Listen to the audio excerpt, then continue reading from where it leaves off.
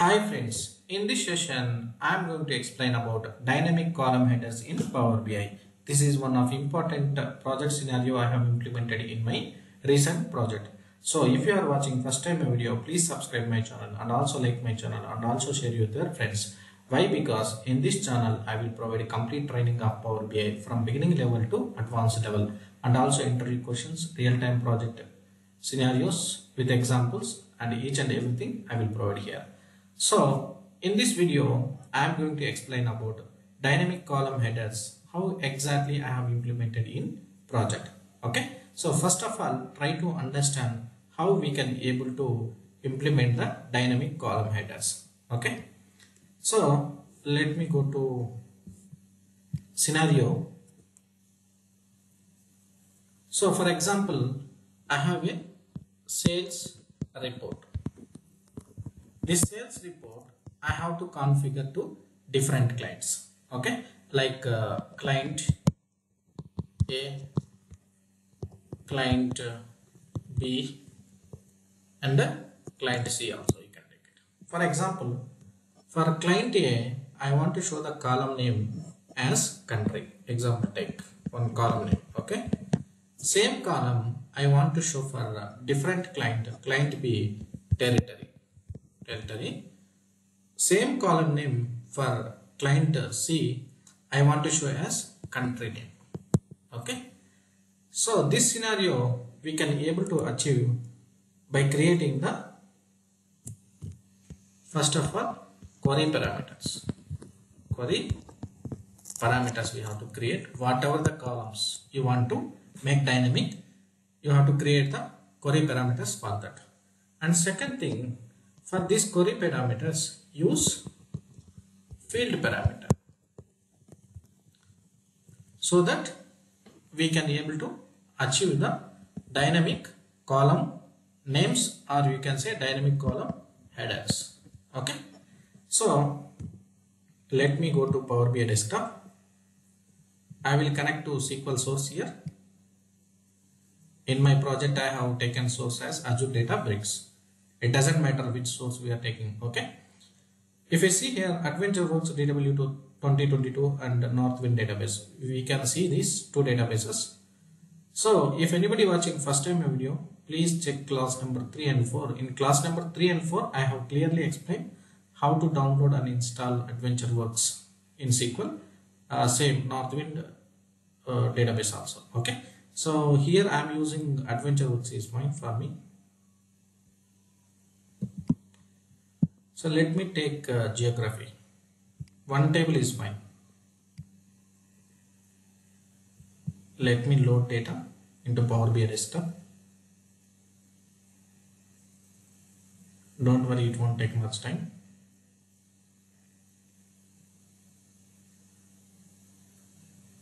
Now my table is loaded. Now come to the data view. Now you decided for which columns you want to apply the dynamic column headers. For example, I want to go for city and English country region name. Okay. So English country region name is nothing but here it is country. Okay, fine. So now first what you have to do, we have to create the query parameters for this. Here there is an option called manage parameters, not required refresh thing. Let's create new parameter. So it will be text, right? Header names always be text. Okay. This is for country, English country region. I am just using Australia.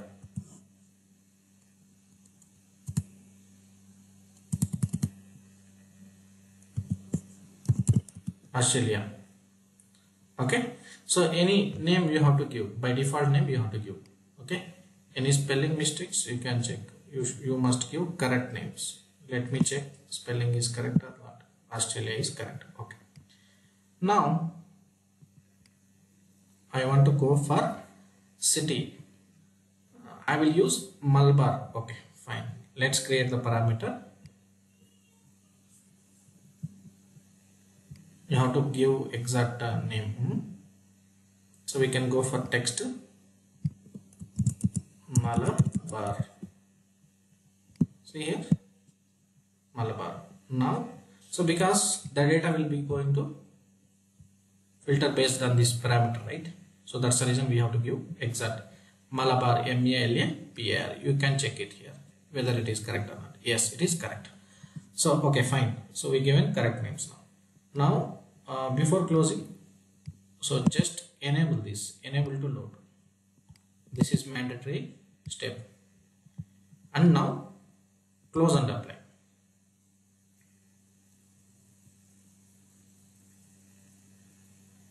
Now two parameters you can able to see here. Now what we have to do is we have to create field parameter for this query parameters. So go to modeling and a new parameter, field parameter. You can rename as dynamic column names. So parameter 1 take it and parameter 2 take it. I don't want slicer here. Let's remove the slicer. Just create it.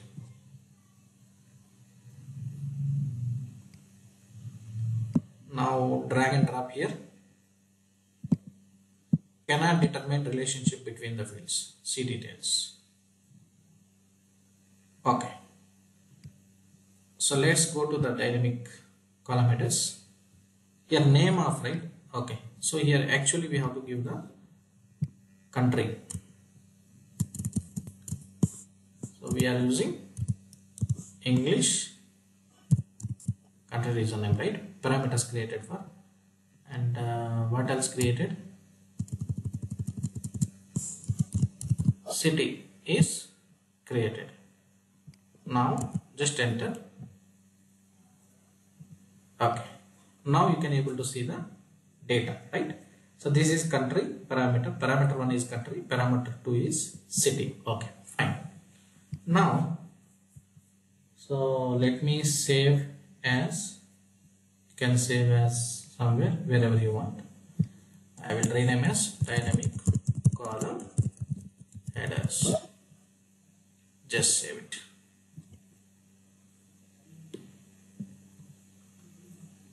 And you can publish. After publish, we can pass the parameters in the Power BI service. This is the process and validate. See here, I will publish Power BI 9 AM. Just select the workspace and you publish it. Okay, it is success. Now what you can do is you can go app.powerbi.com.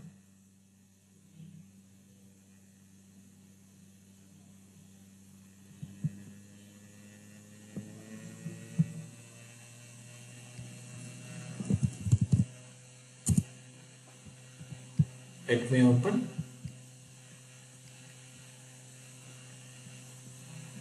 Yeah, it's open. Now go to that specific workspace, 9 AM workspace. And here you can find, you can expand also, see this. Okay. So this is report and this is dataset. Before it is calling dataset, now recently updated.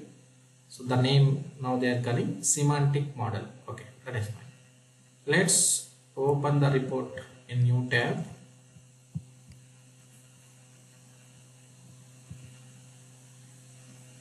You can see parameter 1 and parameter 2. Same thing, right? Okay. Now what you have to do is come here in that semantic model, go to the settings. I am using gateway here, personal gateway, on premises gateway, and data source. Yes, there is no issue, it is connected here. Validated, data source is validated. Okay. So for example, now I am changing country. I am renaming here. We have to check whether it is working or not. Just apply. Yeah. Now come to this 9 AM. after applying the parameters, you have to refresh. Check it is refreshing. Once refresh is done, then refresh this report and you check it.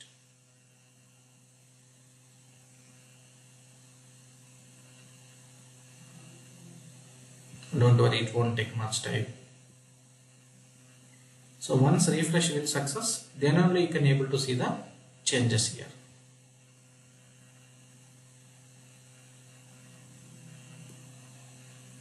So this approach is not available in Google also. Okay, so I have find the solution myself. Okay, see here, now just refresh this. Still it is parameter 1 and parameter 2, it is showing column header names, right? Okay, so why? Because come here, go to this field parameter.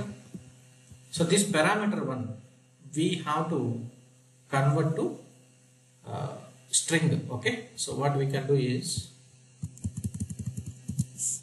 first use convert. We can convert any data type. It should not be the blank value. The first whatever it is speaking, first null blank we are going to use, and parameter and 0, close the bracket. Then I want to convert to string. This parameter I am converting to string, comma. Now same thing, come here, parameter 2 also I am converting. Use convert, first null blank, parameter 2, comma 0, string, close. So now I converted these parameters also to the string. Just enter it. Okay. Now see, you can able to see Australia and Malabar. Now publish with changes. Save the file.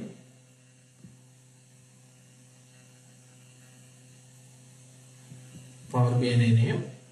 Select.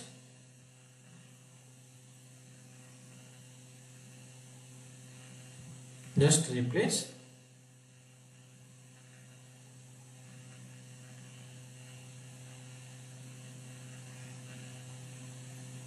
Yeah, come to Power BI service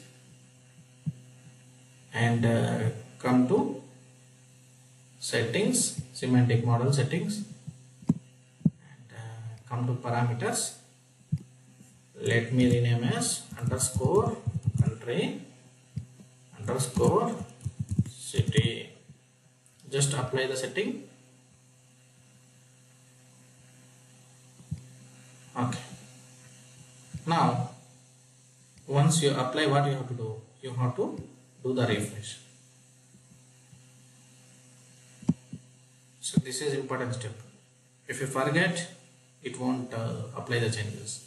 You have to, after applying parameter names, you have to refresh again. So now refresh here.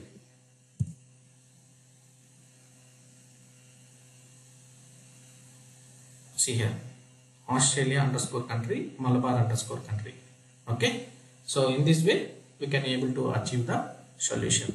So we can use the dynamic column names for different reports. Okay, same report you can duplicate and you can give the different names for the different clients. Okay, this is one of the toughest scenario I have achieved in my project. Okay, you can also say this in interview, you have achieved, this is the scenario, exactly scenario I have achieved. So the solution is not available in Google and YouTube videos also. I have made this solution. Okay, thank you for watching my video. If anybody wants special training, you can contact to this email ID or mobile number. Thank you for watching my video.